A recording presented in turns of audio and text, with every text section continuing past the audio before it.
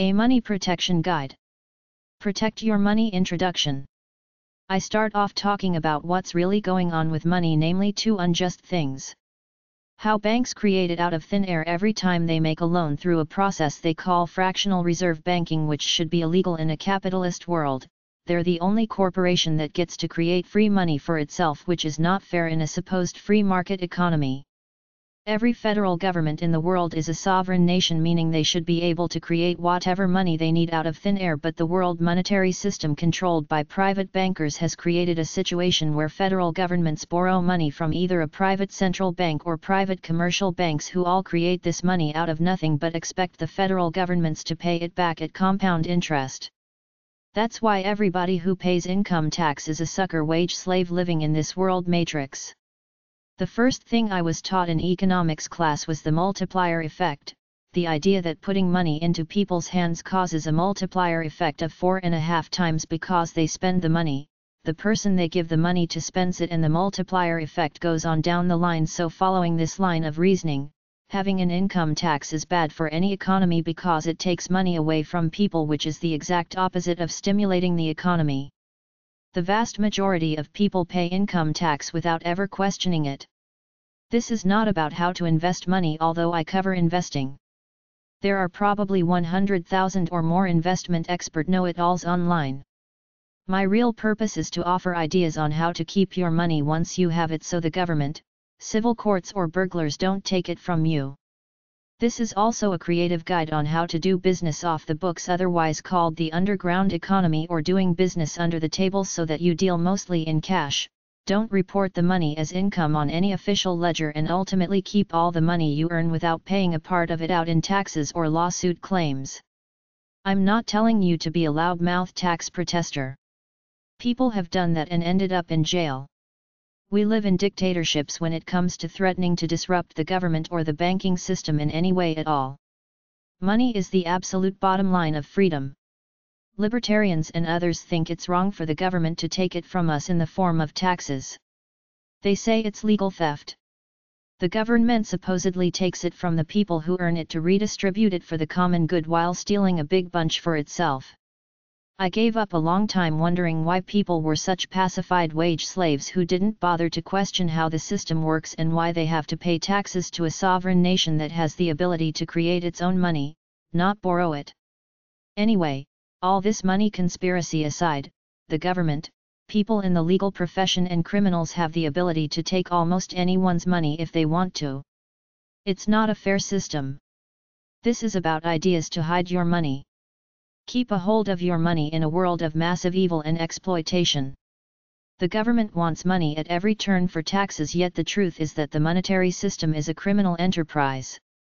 It's all a massive crime against the people, and most of them are brainwashed enough to fall for it and live in this stupid matrix that sucks 40% of your earnings right off the top in income tax, not to mention more in sales tax, gasoline tax, etc.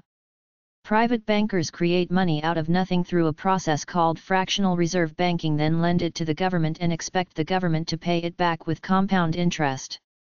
Because of this, we're all stuck in this wage slave system where 40% or so of the money we earn goes for income tax, when in truth the government of a sovereign nation has the power to create its own money without borrowing it from anybody. Therefore there is no need for income tax.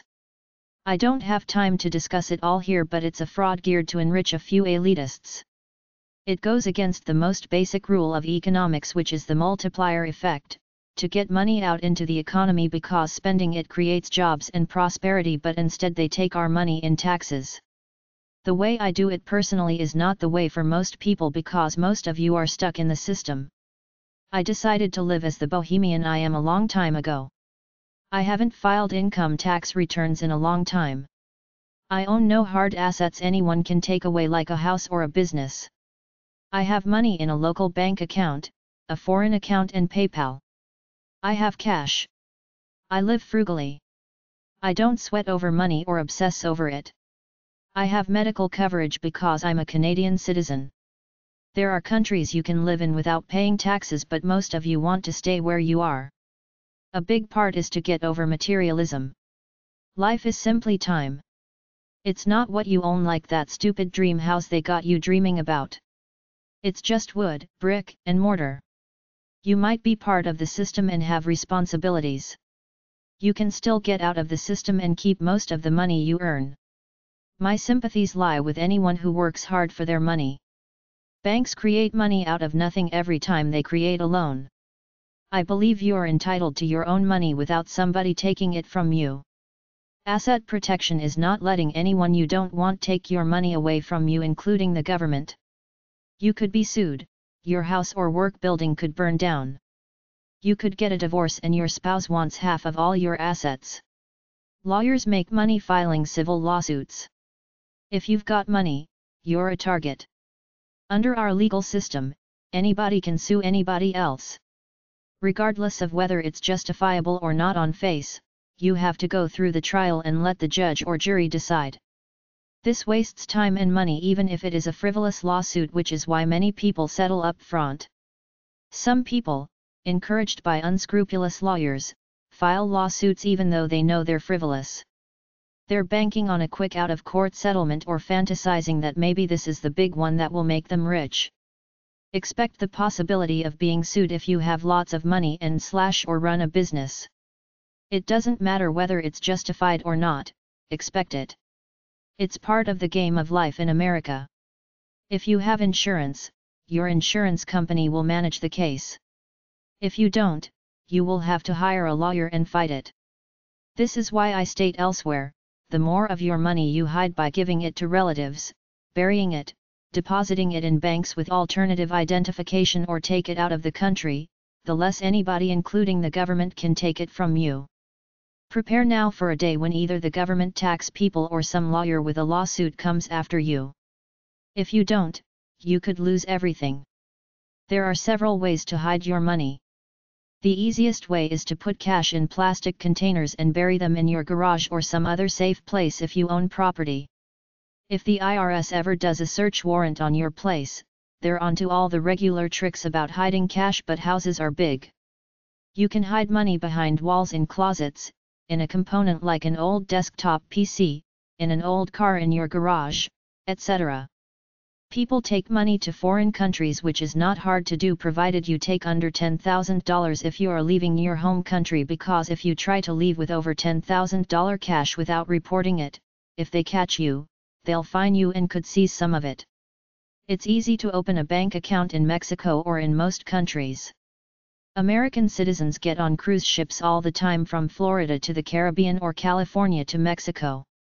There is not as much security or scrutiny here as there is at airports. If you want to hide some money, take a 3-day cruise to a safe Caribbean island, bring cash, an open or bank account. It used to be easy for Canadians and Americans to open bank accounts in each other's countries.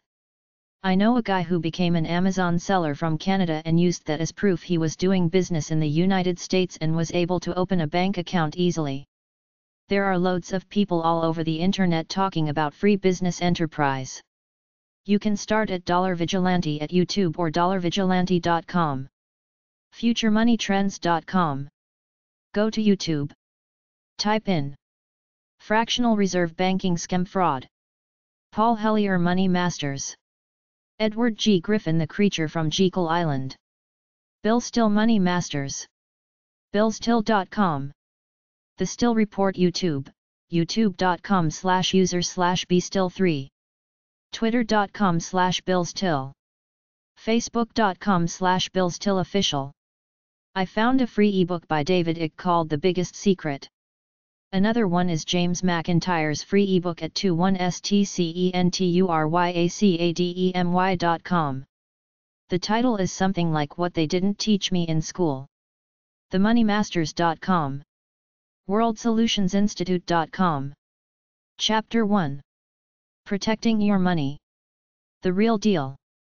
Give to Caesar what's his, Jesus said, but for me taxation is morally wrong when we see what they do with the money, how they waste it hand over foot and then go out looking for more victims to rob under the guise of just do. If you don't want to pay taxes and you got half a brain, you don't have to. Note that if you get caught, it's big fines and jail time. The penalties about lying about your financial assets are steep, a felony that can send you to jail for several years. Don't trust lawyers, accountants, or anyone else. They will rat you out to save their butts. Be careful. The easiest way is simply to set up an account in Canada if you're an American or in the United States if you're a Canadian. You can do it by mail order or in person. It's pretty easy to open an account at a stable bank in Mexico if you live near there. Drive across, rent a post office box, use a mail forwarding service or a friend's place or otherwise get an address in that country. The law specifies you must have an address in the country where your account is, and discreetly move money out of your country so your government won't know it exists and can't touch it. Don't leave a paper trail. Withdraw cash from your accounts, then convert them into money orders or traveler's checks, or simply use a credit card and make cash debits from it to your account. The IRS rarely checks credit cards because they think they're all debits, not where money is hidden. Very little exists on the library shelves nor anywhere else in the conventional literature about tax havens. Check out number 336.24 and number 343.05 to see what's there. If the IRS wants to get you, they can do it if you play it the straight dumb way. Some people try to open accounts in another state to hide money, or they might put some money away with a brokerage firm, but if they use their own name and especially the Social Security number, the IRS can easily find it with a computer check based on the forms these financial institutions are required to fill out for tax purposes. All these financial organizations are legally bound to report all accounts via the SSN to the IRS to process the form that says you pay taxes on your interest gains. You could casually change a letter or two in your name and a number or two in your Social Security number, but they have got systems to search for partials and variations of names, plus they can easily weed out fake SSNs. By law, banks are supposed to report any account holder who makes regular, large transactions over $9,999 without any apparent business ties, especially if they're across borders. A good option is simply to pick another country and go live there, or just transfer some of your assets there while retaining your American citizenship.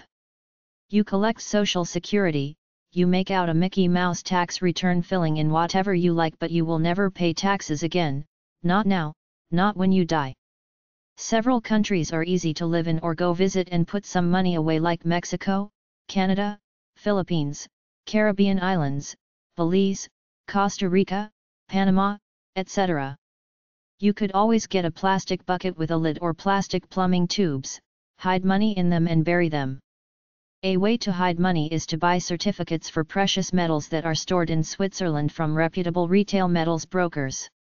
Asset Protection Private Lifestyle.